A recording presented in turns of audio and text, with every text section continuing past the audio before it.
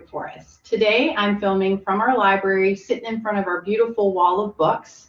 We're getting ready for a lecture that we hope you're going to enjoy. Today's speaker is nurse practitioner Kim Liebold.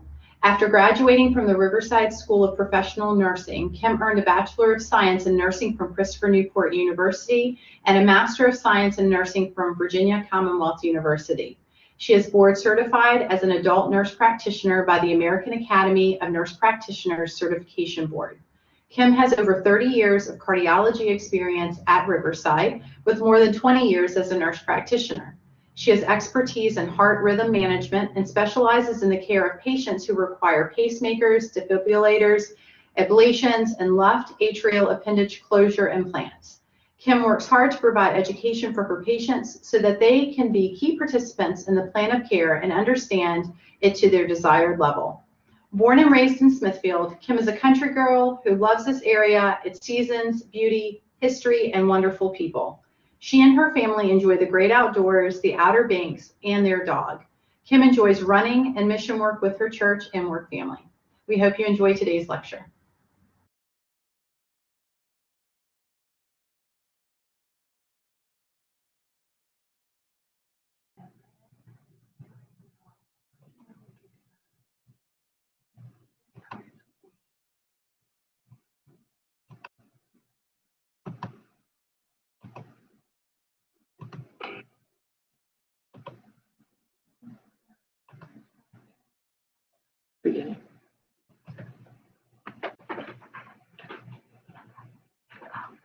Hello, everyone.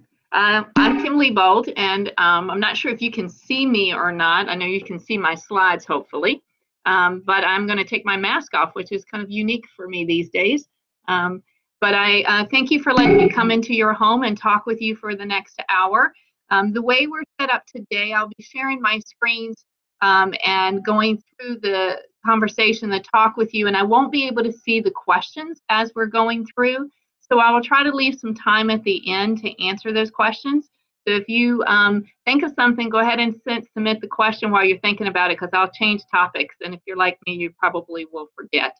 But what I'm here to do today is I got a chance to talk to y'all not too long ago, and we talked about devices, and those were like pacemakers and defibrillators. And so I very much enjoyed working with you. And so I asked that if they wanted me to come back to talk about some more therapies and things that we do here at Riverside in the EP or electrophysiology department, that I'd be glad to do that.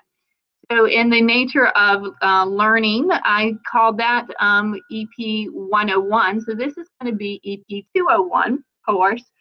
So I promise you all will pass this with flying colors today because there's no test. It's just kind of listening and see what we come up with.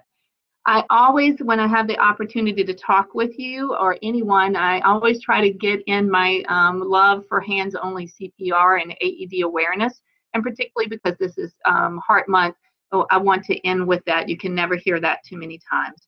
So we will kind of talk about different things in EP and then end with our hands-only CPR. Again, I have no disclosures to report. We will talk just briefly about what I had mentioned last time in my 101 talk on the pacemakers. And then we're going to concentrate more on other therapies that we offer here at Riverside. And with electrophysiology, it is the study of the rhythm or the electricity of the heart.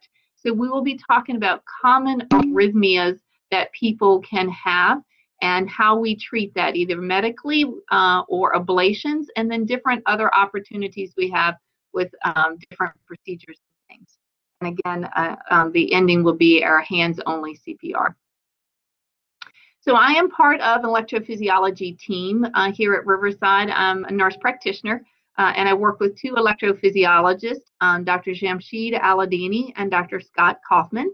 And both of these perform all of the different therapies that I'll be talking about today. And I work with them, with the patients, and helping educate them and work with the therapies as well. So what is exactly electrophysiology, or the EP?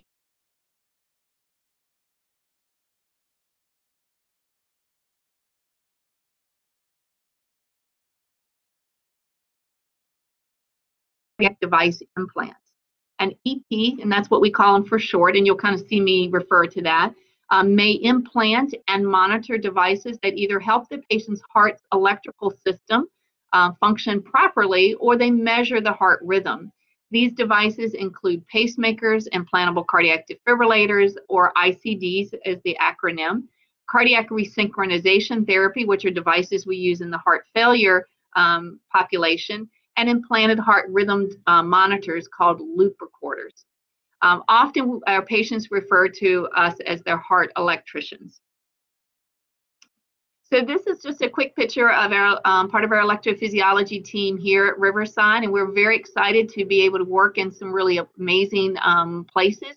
We have the hybrid OR, which is a very new, high technical operating room that has all types of different imaging abilities.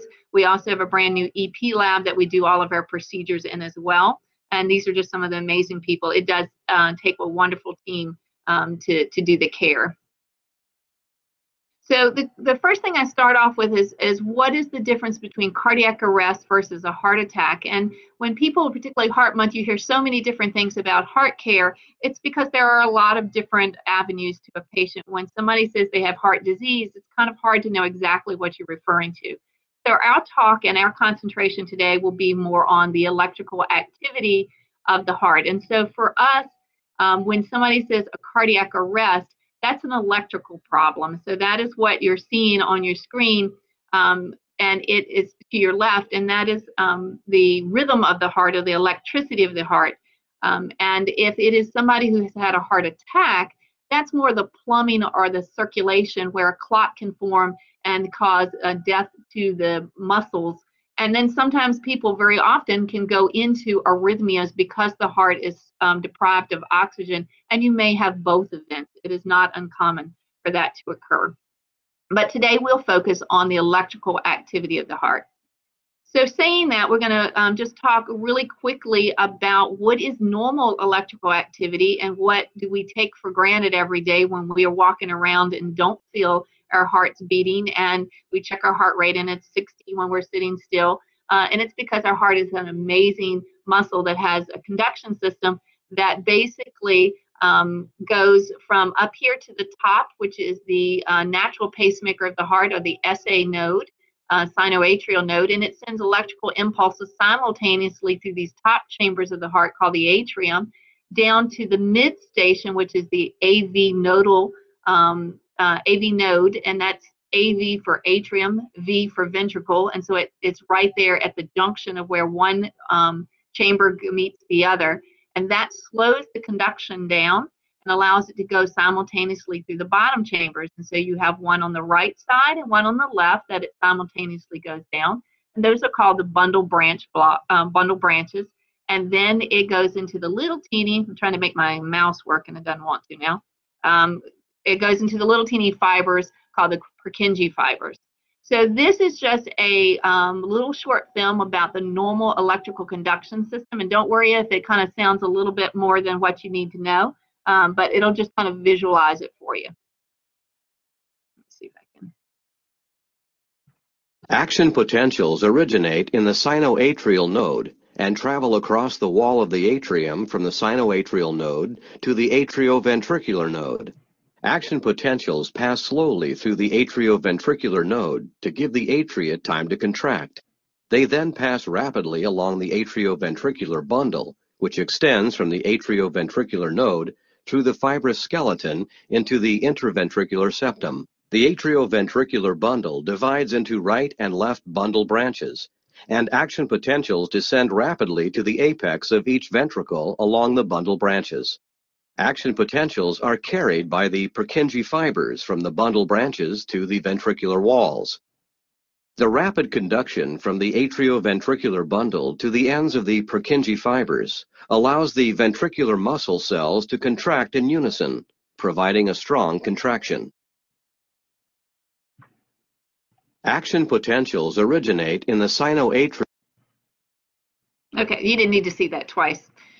So basically, the gist of that is to kind of just realize how amazing the heart muscle is in the electrical conduction system, because the heart is got a lot of different cells in it that has the ability to produce these impulses to create the electrical charge. And so when we start talking about abnormalities, it makes a little bit more sense. This is the normal, this is the way it should go, but there's a lot of other sites and cells in the heart that can originate these electrical impulses and then kind of compete with the natural conduction system and want to take it over. And so our whole goal in electrophysiology is to restore, if possible, your natural electrical conduction system, because you do better in that. And if we can get rid of some of the competition, we do. If we can't, then we work with that conduction system that you have and make it be as normal as it can be for you and not have symptoms. So again, we're starting off with concentrating on the SA node, which is your natural pacemaker. Again, it's at the top chamber of your heart, and it allows your heart to beat about 60 to 100 beats per minute. It then goes to that AV node, which is the mid station, which allows it to go from the top chamber to the bottom chamber, and it helps regulate the ventricle, which is the bottom, and that is where the muscle contracts and pushes the blood out with each heartbeat. And if you were to check your pulse, every time that bottom contracts and pushes the blood out would be equivalent to your pulse beat. So this, again, is just another look of it to kind of just concentrate on that yellow system. That's the electrical conduction system. So this is an EKG, and you've probably seen these before when you've been visiting somebody or in the hospital and you see a monitor, or if you see a piece of an electrocardiogram or EKG. And this is normal sinus rhythm, and this is what we all are primarily supposed to be in, and most of us are in most of the time. And I'm just going to try if I can make the mouse. I don't know if you can see this or not, but this small little hump here is the electrical activity as it travels through the top chamber of the heart, the atrium. Then as it passes and goes into the ventricle or the bottom chambers, that is what we see on the EKG. That's equivalent to the heart squeezing and pushing the blood flow out. And then at the last peak is when the heart is at rest, getting ready to recharge and do it all over again. The key to this is looking and seeing every time you see one of these tall spikes, that would be equivalent to feeling a pulse. And you can see the regularity of this. And so that heartbeat is about 60 to 70 beats per minute, and that's a very normal sinus rhythm. So we'll kind of keep coming back to that so you can compare what is abnormal to what is normal. So I'm going to take this one slide and a few seconds here to go over what we talked about last time, because I'll refer to it a little bit. We talked about Cardiac Devices 101 the last time we were together, and we talked about pacemakers, which you see over here to the left. And a pacemaker is a device we're able to implant in the chest when people have slow heart rates or maybe have a fainting or syncopal spell related to probably a pause or a heart conduction that does not work as it should. So this is for people who have slow heart rates and we don't want it to go slow. This second picture is a leadless pacemaker. It's called a micro, and we are doing this at Riverside. It's really truly the size of a nickel. It does not have all the leads attached to it, and it's used in special situations where somebody might have an infection and we had to take their pacemaker out, or have an anatomy that doesn't allow us to put the leads in. And it goes just actually into the heart and sits into the heart chamber, and we're able to use that in certain circumstances. The third picture is AICDs, and this looks just like a pacemaker, but it's a little bigger, probably about the size of $2 silver kind of put together, and it goes into the heart with a wire. But this lead or wire has the ability to monitor and to deliver a life-saving shock therapy if someone was to have a bottom chamber rhythm, such as ventricular tachycardia or ventricular fibrillation, which would not sustain a heartbeat or a pulse, and a person would die of sudden death. If you get this, you've either survived one already on your own, and somebody who probably did hands-only CPR, which we'll talk about later, and helped you survive and got you to the hospital, or you were able to have someone detect and get to you right away. You would then get one in to reduce your chances of having that again. Or if you have risk for an ability for rhythms that could cause sudden death, such as a weakened heart muscle or predisposition of a genetic, like a long QTC syndrome, then we put those in preventatively. So we have probably about 2,500 people in our practice that have different devices in that we care for. The last one over here is the subcutaneous AICD, and that's the same thing. It's just subcutaneous. It's under the skin and kind of external to the heart or outside the heart. And we, again, use this for maybe young people who don't want these wires in their heart for 50, 60 years, or certain circumstances as well. There's criteria for that. The last little picture here on the bottom left is the loop recorder. And that is those little teeny implantable ones that go under the skin over top of the heart. And they're good for about 3 years. And they are allowing us to monitor for any rhythms that you may have. And we put those in if someone's had a cryptogenic stroke, which is a stroke of unknown cause. And you'll find from the lecture here in just a little bit that often the cause is an arrhythmia called atrial fib. And we're trying to detect that to prevent a second stroke. Also, we put that in people who have fainting spells and we can't figure out why. Those last for 3 years, and so we get a lot of data and determine rhythm assessment on those. So that's kind of a summary of what we did last time. So we're going to concentrate now for the next 45 minutes on common dysrhythmias, or some people call arrhythmias, and their treatment therapies. So we're going to concentrate on ones from the top chamber of the heart today, not so much the bottom chamber rhythms, but the top chamber. And we call those SVTs, or supraventricular tachycardia. And they kind of come in a group of different ones, and we're going to take those one by one. There's also some called PVCs, or ventricular tachycardia, or VT. Those are bottom chamber rhythms. And we'll touch on those for a little bit, but I'm not going to go in depth on those. Those are a little bit more complex and a little bit more individualized to each person. But the other top chamber rhythms are very common, and a lot of people have them.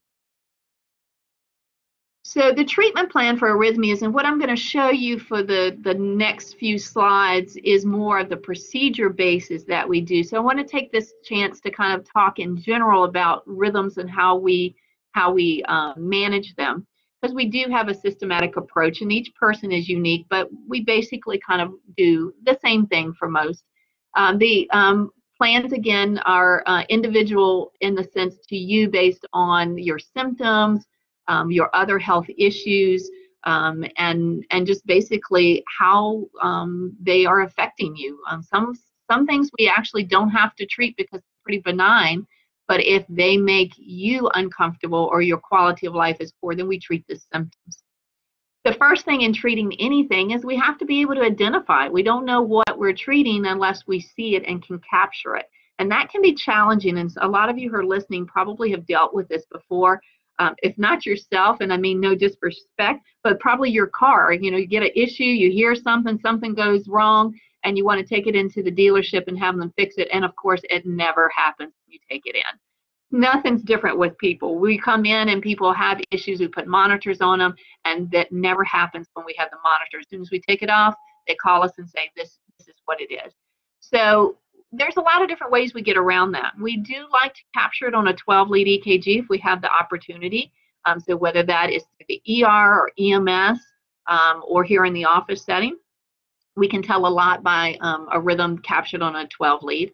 We also have the technology now, and a lot of people ask how good are these, the Apple Watches and something called KardioMobile app, which is a small, and I have a picture in it in a future slide, but it's a small device that you can purchase for about $100, and it basically is just a little thing that looks like a rectangle, and you put your fingers on it, and it links through an app wirelessly through Bluetooth to any smartphone.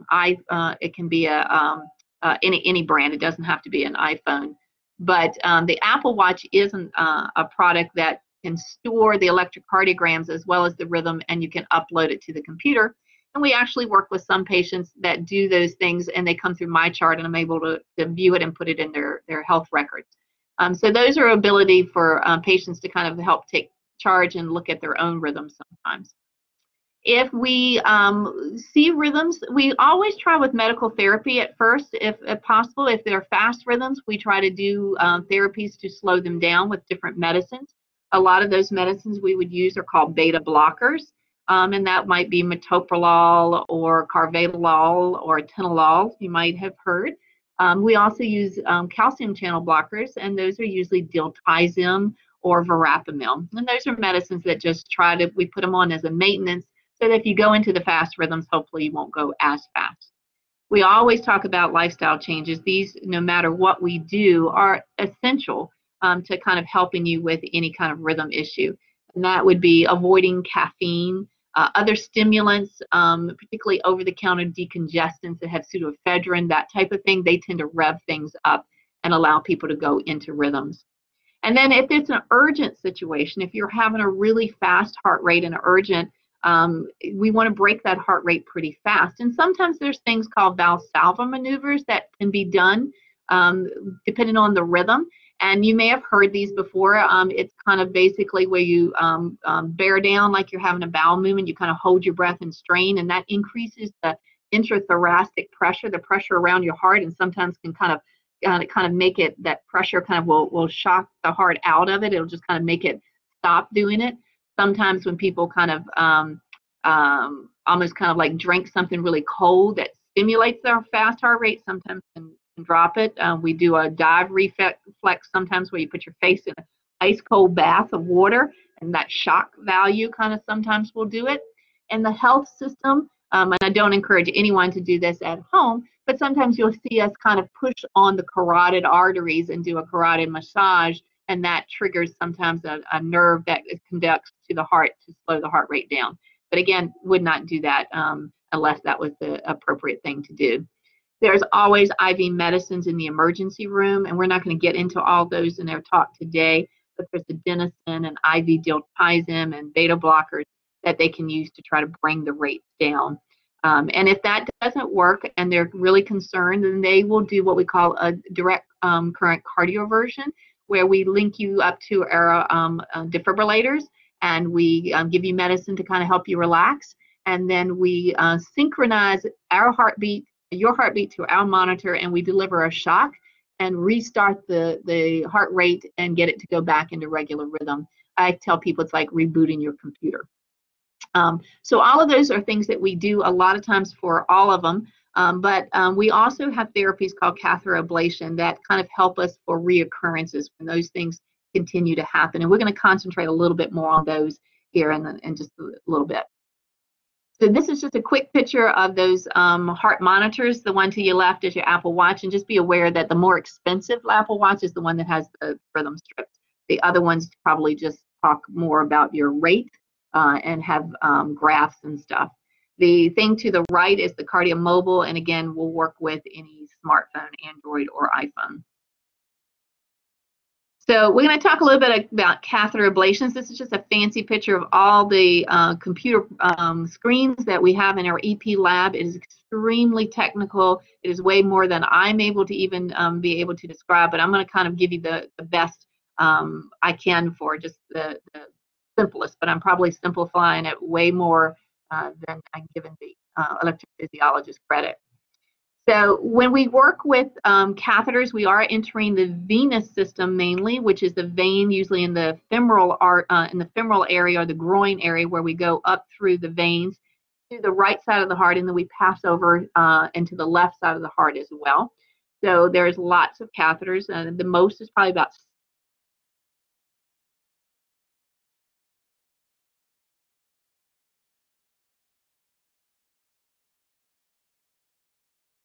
bottom chamber of the right, and then over in the coronary sinus, which puts us over to the left side. And then depending on other ways of monitoring, they may even have one in the neck that comes down. So the first one that we're going to talk about is a supraventricular tachycardia arrhythmia called AV nodal reentry tachycardia, or AVNRT. Fancy word, but if you break it down and look at it, it's talking about that mid-station, that AV node, where it re-enters and creates a fast heart rate. And people are born with this sometimes, and it starts reoccurrence. We see this a lot of times in younger people, and this is very a good fix with our ablations. So we're going to start off, again, it's most common, 40 to 50% of people who have the fast heart rates in this way are from this. It results from an abnormal electrical properties between two pathways of the AV node. About 60% of people have dual AV nodes, and this is the pathophysiology that allows that to happen. And 20 to 30% of the people that have the right properties between these pathways can allow this to happen. And so fixing it keeps it from reoccurring. So I'm just going to kind of show you real quick. There are two pathways. One is fast and one is slow. And this is kind of interesting. The fast pathway conducts electricity really fast, but it recovers slow. So it's faster at the mark, but it takes a while to get it back and ready to start again. The other pathway, the slow one, is the opposite. It's slow to conduct electricity, but it recovers really fast and is ready to go again for another impulse. So when the refractory period, which is the rest period, when something is kind of refractory, basically means it needs to kind of rest and get ready to work again. And these pathways over time may just come in the right perfect storm so that this reentry happens. And so I'm going to show you this really quick. This is the fast pathway conducts first, then the slow pathway conduction is blocked, and the normal conduction goes through the common or the end of the Y there, and that's the way normal conduction should be. So there's your fast pathway on your right, your slow pathway on your left, and the common pathways at the bottom, and this is going to be how the conduction should occur. It comes from the fast, the red is what should happen, comes down here. This is blocked because it's already busy over here, and that's a normal conduction through the pathway. But what happens abnormally is that a premature beat comes and kind of gets everything a little off sequence. So the heart is kind of trying to look at that extra beat, that early beat. So it's kind of allowing some things to happen that shouldn't happen. So the fast pathway is still kind of in refractory from that previous beat. It's still kind of recovering from that previous beat, and it's not ready to take the impulse. But remember that slow pathway, it can recover a lot quicker. So it's going to conduct it. And not only does it conduct it down like it's supposed to, antegrade from top to bottom, but it can go retrograde and come back around and develop this circuit. And we're going to kind of see that here. So you can see how it comes down now over here, and it goes down like it's supposed to, but it also goes back and loops back over. And guess what that does? It kind of stimulates this re-entry circuit that happens, and resulting in AV NRT. So it's going to show you, watch these little lightning bolts. I have to give all the credit to this to Dr. Aladini. He is the one who did all these really cool slides. So that's what happens. So people get in that really, really loop, and it's a fast heart rate of about 180 beats per minute. And it happens like a light switch comes on, and it's hard to break with medicines, but ablation can take care of this. So that's what an EKG looks like. See how fast that looks? And we're going to compare that to a normal one just to give you an idea that's a really fast rate, and people don't tolerate that sometimes. So how do we treat it? We go in and we ablate. And so we ablate that slow pathway, so then the conduction can only go through the fast pathway in the right system. So again, fast pathway, slow pathway, common, and we're going to ablate right there where we do not want it to go through. An ablation is a radiofrequency heat catheter that goes in there and just finds that spot and just kind of basically burns it. I tell people it's kind of like that old wood burning set we used to play with as kids, or my generation did. And you just cause scar tissue, and scar tissue becomes dead tissue, and dead tissue does not conduct electricity. So then that blocks it. It's like a roadblock. So now when it goes to conduct, it cannot do it and only can go through the normal pathway. And it's a treatment that doesn't require medications, and it usually has a really good outcome and lasts lifetime. So you can see how that kind of procedure would make a big difference. I'm going to move through this one a little bit quicker, and there's a lot of clicks in it. I know it's a little complex, but just hang on with me for a little bit. These are accessory pathways, and these are connections between the top and bottom chambers of the heart that aren't supposed to be there, and so you're born this way. And they can be located virtually anywhere around the valves of the heart. The tricuspid valve is on the right side of the heart, and the mitral valve is on the left side, and they are the valves that separate the top and bottom chambers. And so anywhere along that, these pathways can kind of occur, and they're very fast to conduct. I think of them as like an expressway or a loop, like around the expressway in DC, where the traffic just swirls and goes fast. This is the same thing. It's just going to make its own conduction pathway. And there's no speed bumps, basically. There's no mechanism to slow it down any. So it usually conducts backwards as well. So this is just going to show you this really quickly again. This is your normal AV node where we normally see the conduction go through. And this over here to the right would be an accessory pathway, would be something that's not supposed to be there.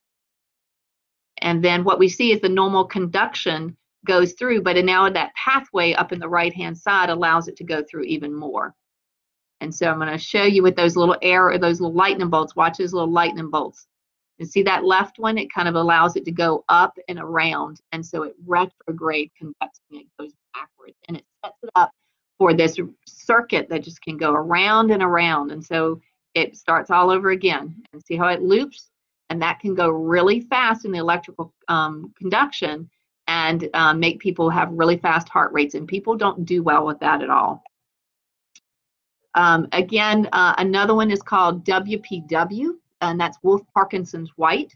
And that's the name of the doctor, pretty sure, that diagnosed this or named it. And it's a syndrome that's caused by an accessory pathway that conducts forward, so it goes fast in the forward. And this one is very dangerous and can cause sudden death because it just goes so fast that the heart can't keep up with it.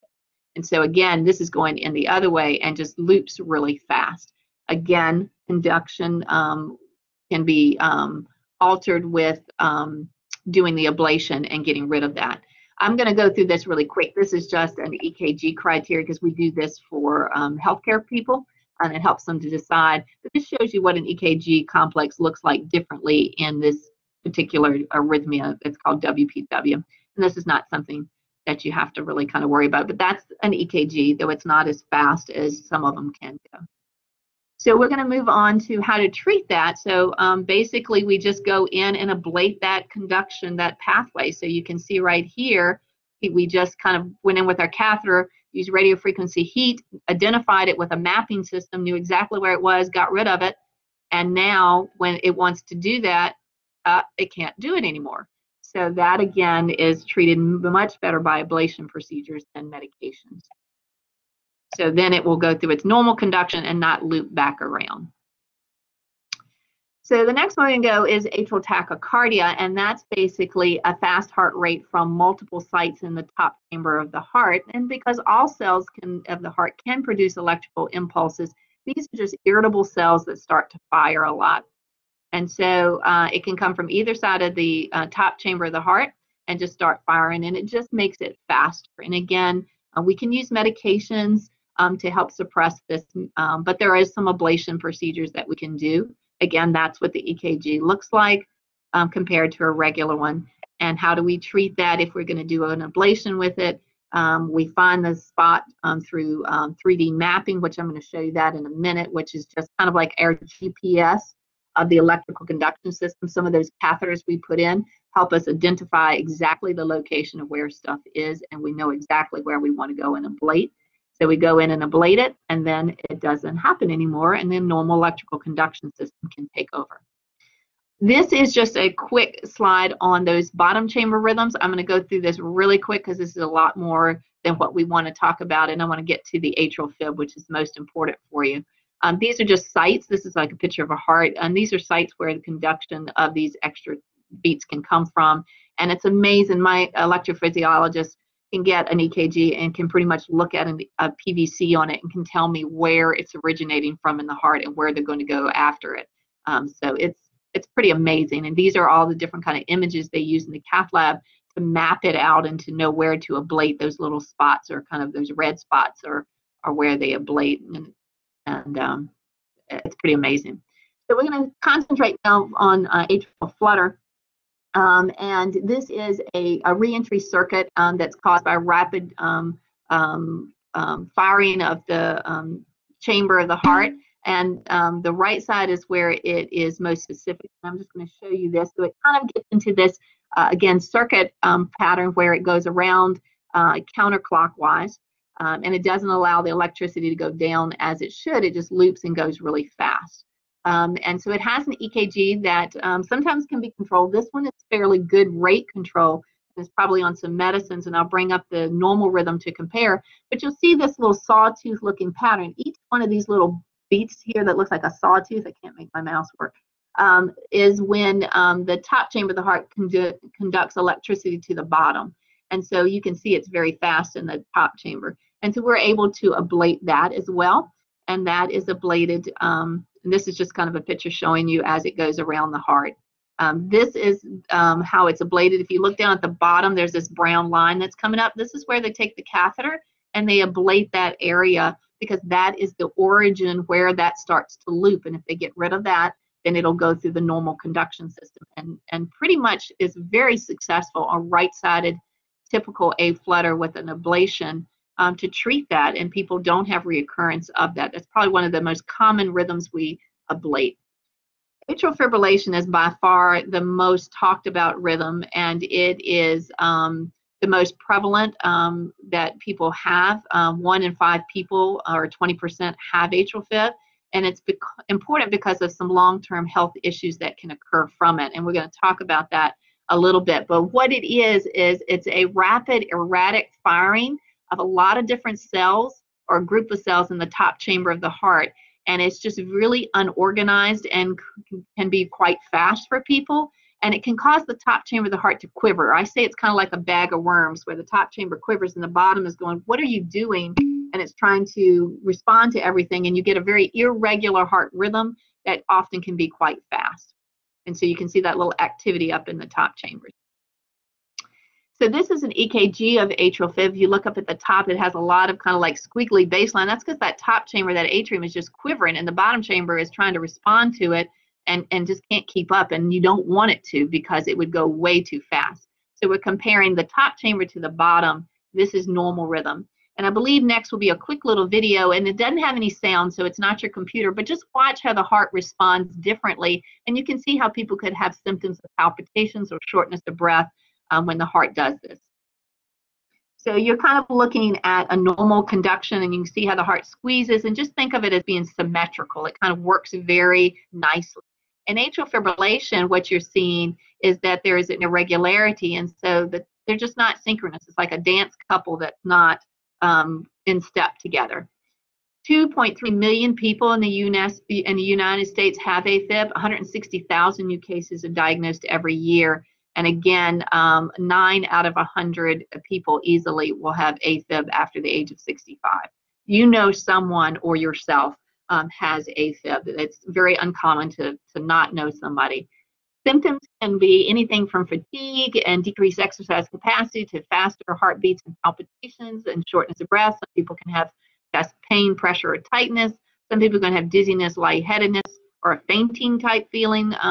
Other people have none. And I think that's the hardest piece, is we don't want people to have symptoms, but they don't even know about it. And so they don't know it until they come in for an exam and their doctor hears an irregularity, or they get an EKG for a surgery, and AFib is seen. Or unfortunately, the cryptogenic stroke, and that is the stroke of the unknown etiology or unknown cause. And we end up putting one of those loop recorders in, like I referred to earlier, and we find out people had AFib. And so our goal then is to identify it and get them on the appropriate blood thinner to reduce a stroke. Complications of AFib. It's important to know that AFib is not life-threatening. This is not a rhythm that causes sudden death. It is one that has serious complications that can occur if it's not treated and followed. And those could be anywhere from a major life-threatening stroke or debilitating stroke to heart failure. And so the key is getting them on a blood thinner to prevent clots from forming in a stroke, and then to treat or control the AFib based on what that person's life is. So that's kind of our treatment goals for AFib. And AFib is diagnosed in classifications. It's paroxysmal, persistent, or long-standing persistent. We used to call that chronic or permanent. And the definition of them is paroxysmal is short. It comes and goes on its own. It's unpredictable, and it lasts minutes, hours, or less than 7 days.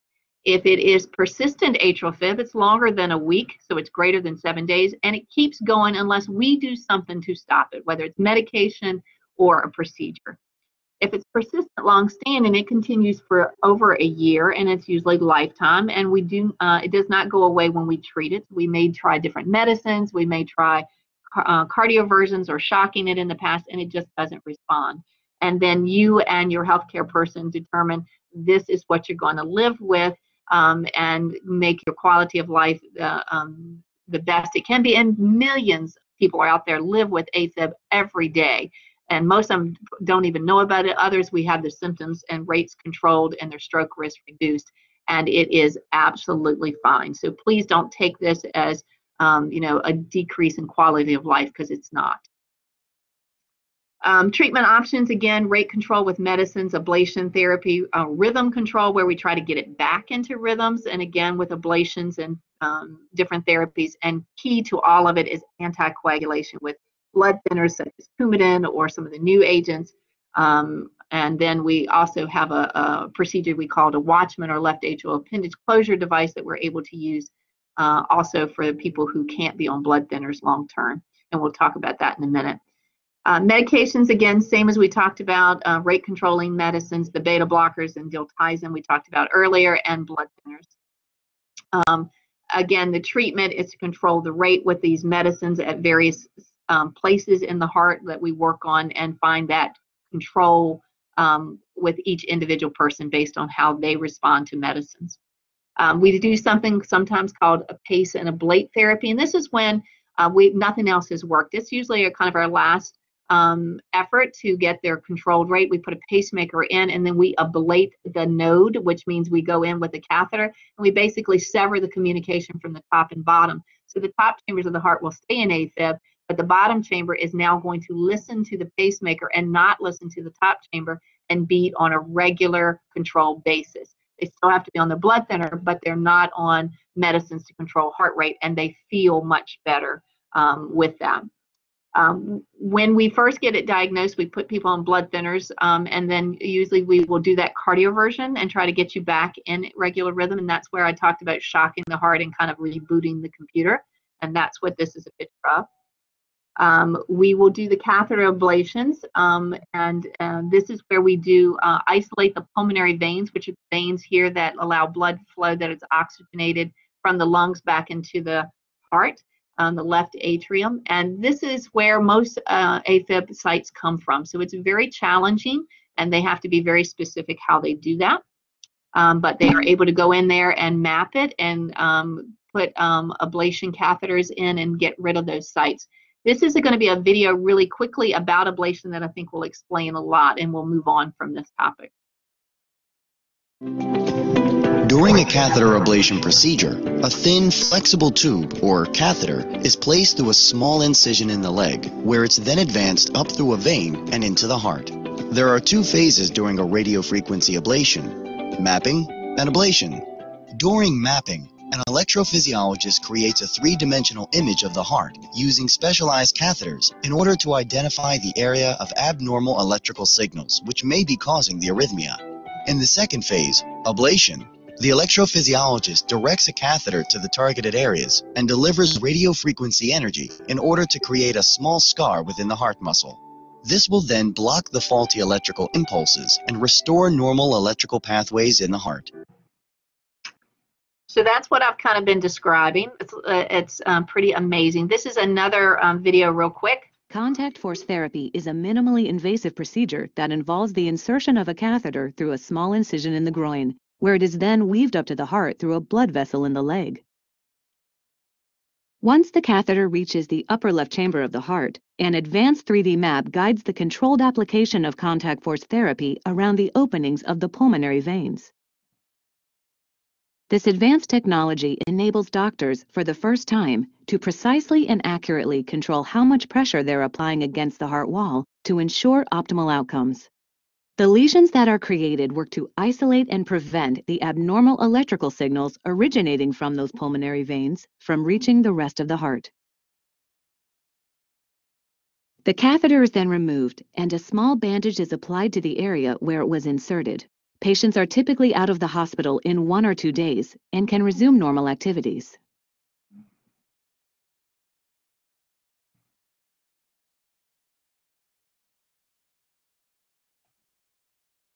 So that kind of just shows you quickly about the catheters that we use and the technology now. What that last catheter was showing is just one of the catheters we use.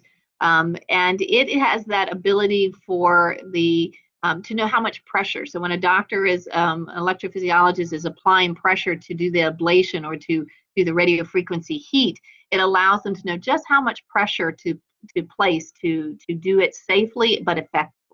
So technology has become amazing to be successful with these programs. So the biggest piece that I want to kind of also share about this is the stroke risk. And I think it would be a disservice to kind of talk about atrial fibrillation without talking about stroke for a second, because the people are 5 times higher likely to have a stroke when they have AFib. And this is just a quick little video in AF, about the heart works stroke. less effectively as a pump, with the result that there are areas within the heart I love her where blood British flow accent. is slow or stagnant. Where this happens, blood clots can form, and these account for the increased risk of stroke associated with AF.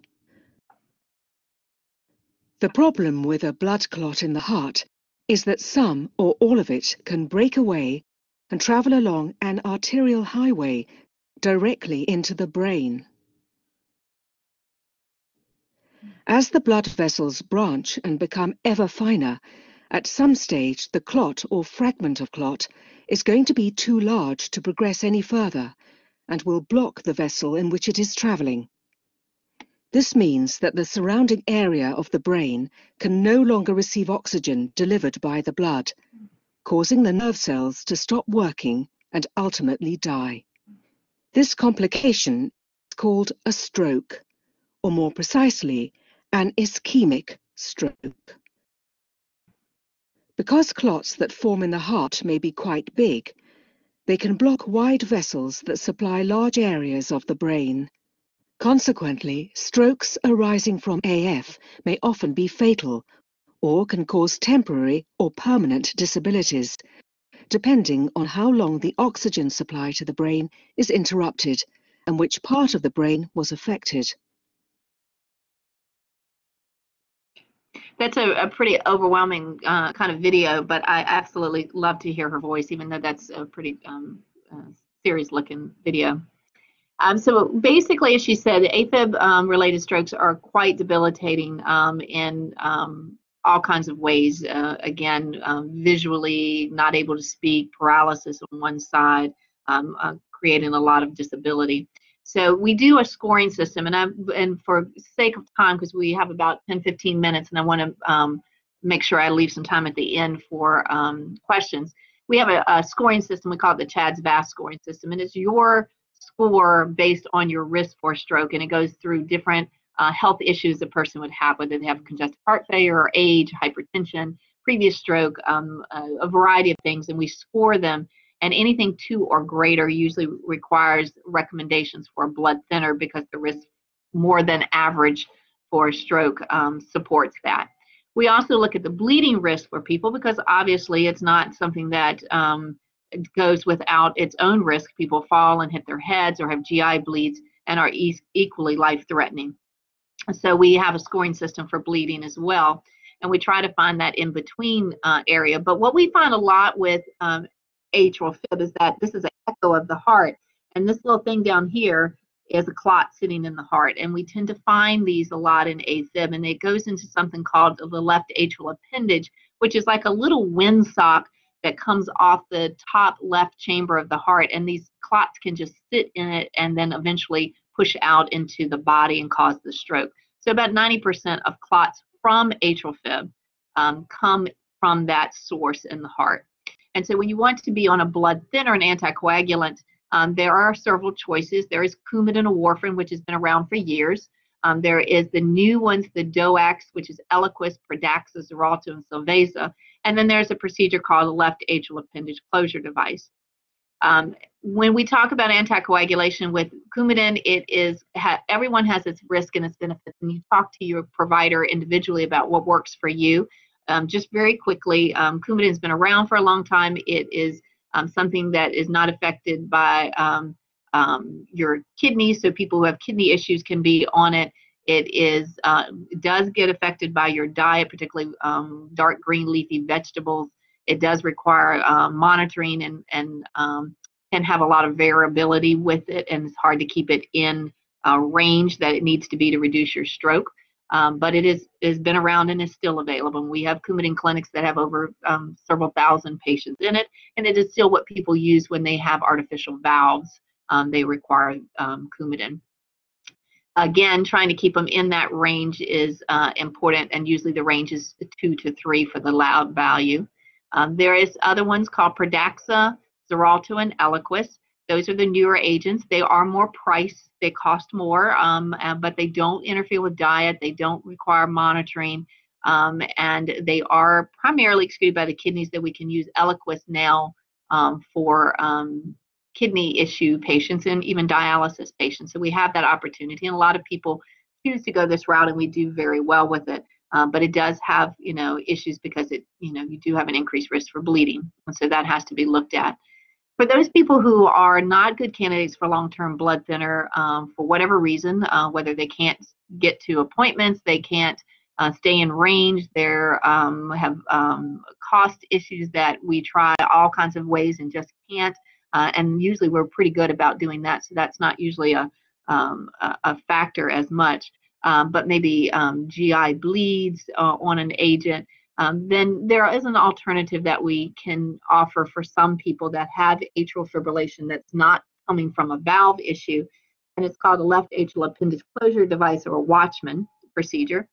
And this is just a small device that we implant into that left atrium, almost kind of like I say, it's kind of like a Tupperware lid on a container, where you basically make sure there's no clot in here, and then we seal that up with a Watchman, and then the body adheres to it and seals it with endothelialization, or lining grows over top of it.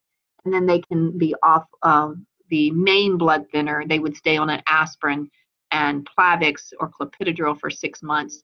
After that's sealed, which it takes about 6 weeks to seal, and then ultimately that closed device and the aspirin protects them from a stroke if it is coming from AFib for life. It does not prevent strokes or blood clots occurring in other places in the body. This is purely for AFib in the heart. So if someone has a DVT in their leg or embolus in the lungs, it does not protect from that, and they would have to be on blood thinners pills for those. So this is our team that puts in the Watchman in our hybrid OR. And I'm going to just kind of go through this kind of quickly here again. These are the criteria for it. If you have fall risk, or poor compliance, or can't stay in that therapeutic range with your Coumadin, or you have an occupational lifestyle that increases bleeding, like I have people who work in construction on scaffolding. If you have severe renal failure, like dialysis patients, we do this quite a bit sometimes. And other situations, we take it very individually. Lots of research and data have gone through this. It was FDA approved in 2015. We started here at Riverside in May of 2019, and we've just launched our newest second generation Watchman Flex that is allowing us to be able to put it in more people, because the design is more user-friendly, basically. And this is kind of what it looks like. This is the older one. This is what we have now. So you can see it's a little bit more of a ball type, and that allows us to be able to put it in smaller appendages. And I'm going to go through it kind of quick here. It has really good success rates and very low risk rates. These are the different sizes, and we do it based off the measurements of your appendage. And this is a video. I'm going to let you watch it for a second, and it'll be all we talk about for this. Interesting. Watchman Flex. Built on the most studied and most implanted LAAC device in the world, Watchman Flex is designed to advance procedural performance and safety while expanding the treatable patient population. Watchman Flex has full recapture, reposition, and redeploy capabilities for precise placement. It is designed to have a quicker complete seal for the best long-term outcomes and to treat the widest range of patient anatomies. Watchman Flex is available in 5 device sizes with an allowable compression range of 10 to 30%. Watchman Flex pushes forward as the leader in LAAC therapy.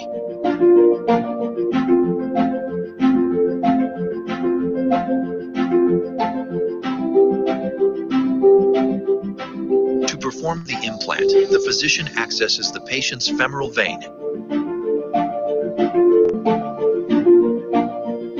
and, using a standard transeptal access system with a puncture needle, crosses the septum to reach the left side of the heart.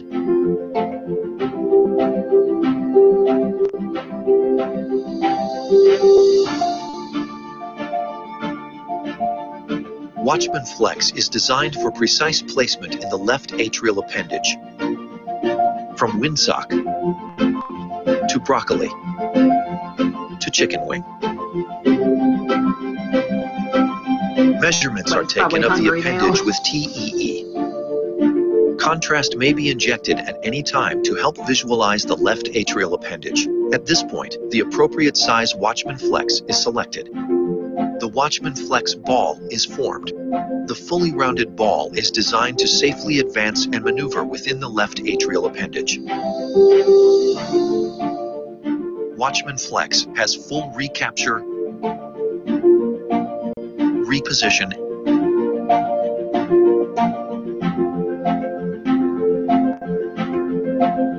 and redeploy capabilities for precise placement.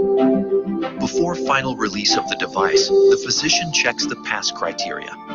Position: the device is flush against the ostial plane. Anchor: the fixation anchors are engaged and the device is stable as proven by a tug test. Size: the device is compressed to 10 to 30% of its original size. And seal: using color Doppler imaging, the physician checks for residual flow around the device. Dual row precision anchors designed to provide optimal device engagement with LAA tissue for long-term stability. Reduced metal exposure and long PET fabric designed to reduce healing time and reduce thrombus formation. Once in place, the device endothelializes to seal off the patient's left atrial appendage. Post-procedure, the patient takes an oral anticoagulant and aspirin for at least 45 days until a complete seal is confirmed by TEE. After discontinuing the oral anticoagulant, the patient takes clopidogrel and aspirin followed by ongoing aspirin therapy. Built on the most studied and most implanted LAAC device in the world, Watchman Flex is designed to advance procedural performance and safety while expanding the treatable patient population. Pushing forward as the leader in LAAC therapy, Watchman Flex. So this is just kind of a picture as we kind of like the x-ray, the imaging that we use, and it shows how we're inside the appendage and we can kind of put it in and then launch it, we deploy it. So that just kind of shows you how it kind of fits in. I know this is a little bit more graphic than probably what you wanted, and you may not want broccoli or chicken wings for a while, but that's how we describe the visual of it. It gets quite creative sometimes, how people's anatomy is different. And so the TEE that they were referring to is a transesophageal echo, and that's a special echo, kind of almost like an endoscopy where you swallow a probe and it has a camera and we're looking at the heart and taking pictures and measurements. So again, this is the medication afterwards, and this is what it kind of looks like when it seals over. It is an overnight procedure. You come in the hospital one day. There is no cutting or opening. It is all punctured through a catheter, and it usually takes about an hour. We usually allot for about 2.5 hours for them. And again, the success rate, we're able to take people off their blood thinners usually at that 6-week TEE. We've not had anybody we've not been able to. And it is a good procedure for the right person. It is not the answer for everyone, and it is not the standard of care. The anticoagulant blood thinners are, so that is where you always start, and some people have that as an option. These are really good resources that are great sites for anyone who wants to look up further information on any of the stuff we talked about. And I am taking 5 minutes of my question time to just remind you of a life-saving 2 steps that may save your loved one's life, and it's hands-only CPR. And what the concept is if you recall from anything you've heard before, if you see someone go down that suddenly collapses, usually a teenager or an adult, you want to take action. You want to be that very first responder. So you want to call 911 and get the responders to you, but you want to be that first person to do something to help. So calling 911, getting them on the phone, putting it on speakerphone so that you can go ahead and start performing chest compressions, and that emergency operator will kind of help you and direct you, and you're not alone, but it can save a life. So it's 2 steps to save a life. Call 911 right away and start pushing hard and fast in the center of the chest. And AED awareness is another passion of mine. You can get certified in it by going to the American Heart Association and doing your CPR in community and friends. And it talks about AEDs, but you don't have to be certified. Just knowing about it and being aware of it. It was designed to be for public use. These were not put on the walls in the mall or in the airports or in your large gymnasiums or corporations. For the 911 people to take off the walls. They were designed for the lay person to be able to identify who needs it, to put it on, and to cut it on, and then do what it says. It truly is designed to walk you through it. So I encourage you to take a little bit of your own time during this COVID shutdown time still to learn that, because we know that over 350,000 people die of cardiac arrest outside of the hospital, and 90% of them don't make it. CPR can double or triple survival rates, and 70% of cardiac arrests happen in the home. So unless you've got an EMS person in your home, you would be the very first responder. And so knowing what to do and how to do makes a huge difference in our world. And again, 46 people who suffer out of hospital arrest need help before EMS arrives. This is a slide showing 20 people. One person will survive a cardiac arrest outside of a hospital, and that one person is somebody who knows, that has somebody around them that knows CPR, even hands only, and has an AED for quick survival. So it truly does make a difference. And so I'm just going to kind of go through these just really quickly to get to our end point and answer questions. But this is just a quick slide just showing a heart monitor when somebody goes through a cardiac arrest, and how quickly those minutes make a difference for us. And there is a quick little slide here I just want to show, and I'm going to go through these kind of quickly. There's different laws that protect even your children, your grandchildren, your nieces, nephews. They're learning how to do this in 9th grade as part of the SOL in public schools, because a child died. Her name was Gwyneth. She died on the playground while everybody watched her and didn't know what to do, and they called 911, and by the time they got there, she was already gone. And so her parents went and made this a state law. Also, with the Good Samaritan law, that basically tells you if you try your best, if you're not out there trying to perform open heart surgery, that's not going to cover you. But if you're out there trying your best to do CPR to the best of your ability and help somebody, they're not going to sue you. That's a Good Samaritan law. So we're going to just move along a little bit here. There is always the traditional CPR, and I always do encourage it. When you do chest compressions, we talk about pushing hard and fast in the center of the chest. It's at least 100 beats per minute, and that's to the Staying Alive song tempo and other songs. And you want to push about 2 inches of depth. And so this kind of just shows you that. And as you push, just visualize you're squeezing the blood out of the heart, and it's going up to the brain and keeping the person alive during that time. And there is one quick video I'm going to show you. If you see a teen or adult suddenly collapse, it's important to act fast. Helping to save a life is easier than you might think. Just start hands-only CPR. The first step is to send someone to call 911 or call 911 yourself. Then get directly over the victim. Put the heel of one hand in the center of the chest, then put your other hand on top of the first. Then push hard and fast in the center of the chest until help arrives. It's important to push, giving 100 to 120 compressions per minute, which is about the same tempo as the song Stayin' Alive. Let's hope you never have to use hands-only CPR. But if you see a teen or adult suddenly collapse, don't be afraid to try it. Remember, call 911, then push hard and fast in the center of the chest until help arrives. Your actions can help save a life.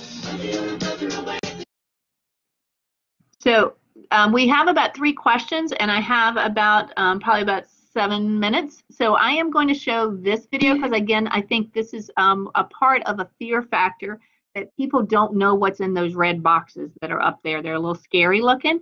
And this is just a video that kind of tells you, and I want you to realize, again, it tells you everything you need to do. So I encourage you to familiarize yourself with where they are. If you go to the Y, if you are, go to your kids' schools, to know where they are. So if you don't even use it, you know where to run and get it. You know who has them. But I also encourage you to maybe take a class and learn it a little bit more. But I will promise you, if I'm down and you see me and you've never even had a class, I don't care. Just go get it off the wall and you can use it on me, because it will save a life.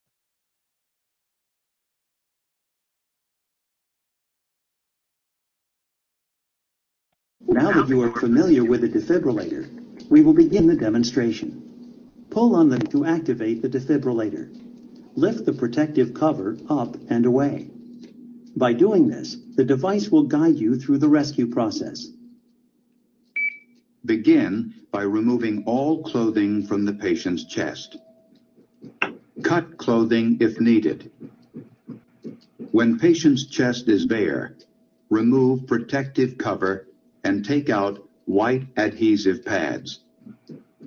Look carefully at the pictures on the white adhesive pads. Peel one pad from the yellow plastic liner.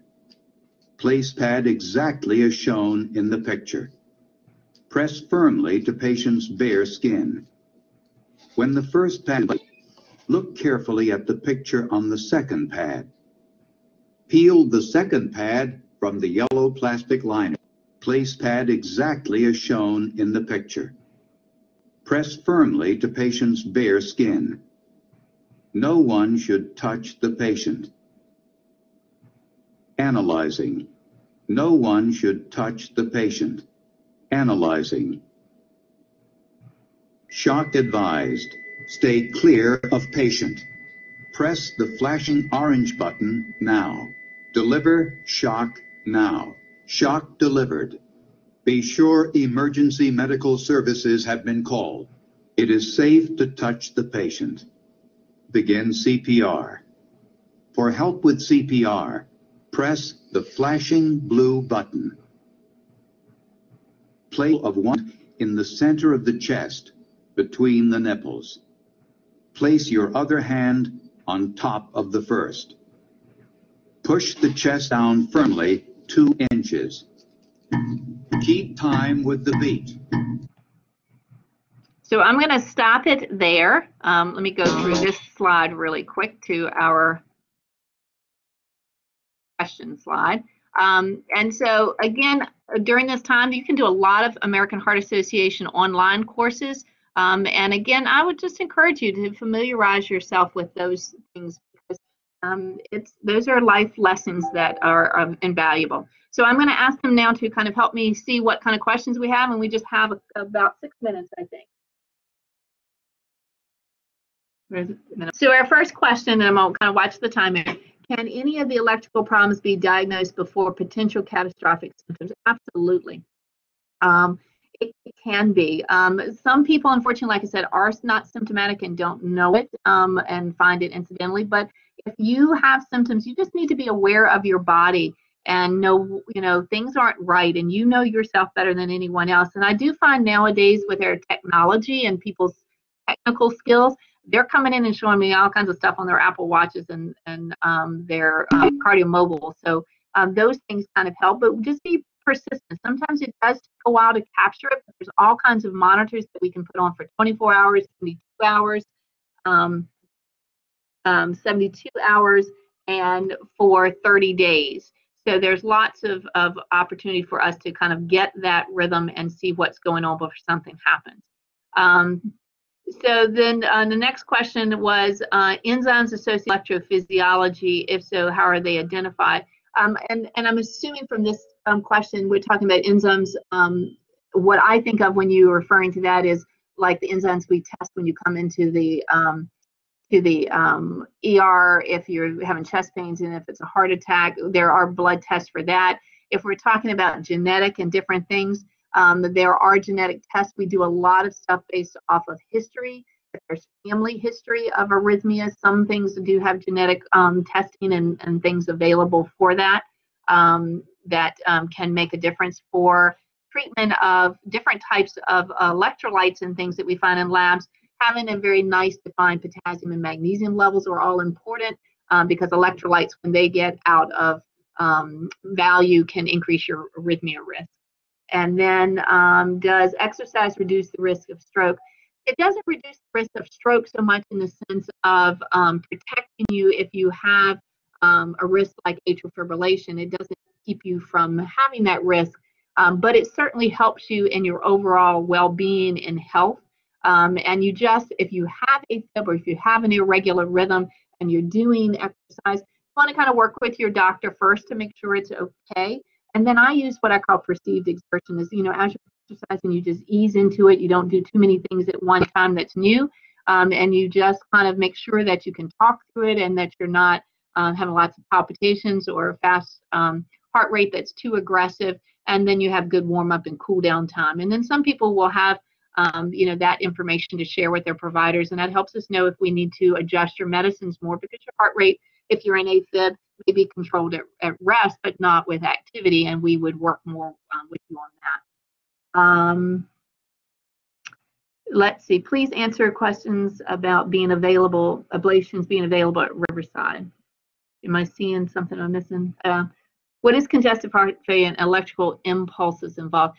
Congestive heart failure is when the heart does not beat. The heart muscle is weakened sometimes. There's other reasons for it. It just doesn't process the fluid as well. It might still be strong, but the majority of the time it's not. And the fluid can back up. And as the heart weakens and becomes dilated and big, it has an increased risk for arrhythmias to occur. And a lot of times it's bottom chamber rhythms that could be life-threatening. That's why they would potentially get a defibrillator. And if it is really weak, sometimes we can put a device in where we pace the right and left side and kind of mechanically make the heart beat more symmetrically together, so then it's stronger and more effective at pushing the blood out and improve the heart strength or the ejection fraction and improve the symptoms. So that's where electrophysiology helps in the heart failure population. And I have one more, unfortunately. What is it? There is an AED in the LLS. Oh, is that telling me lifelong office and downstairs in the Yoder barn? So I guess y'all saw that. So that we're going there and was really excited to see that. I think that's probably all the time. There was one question about ablation being available at Riverside. It said please answer the question, but I don't know.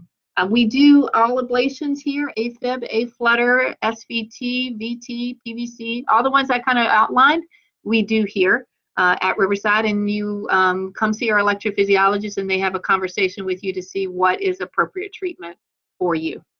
And sometimes I will say people have to have second ablations. Those AFib ablations are very complex because there's a lot of sites. So you may have to have a second and even sometimes a third ablation, or sometimes you have an AFib ablation and then A-flutter comes up. So it's you know, we just do our due diligence with each individual person to do the best that we can and work with you. I think that's our time. Thank you for letting me come again. Y'all take care and be safe.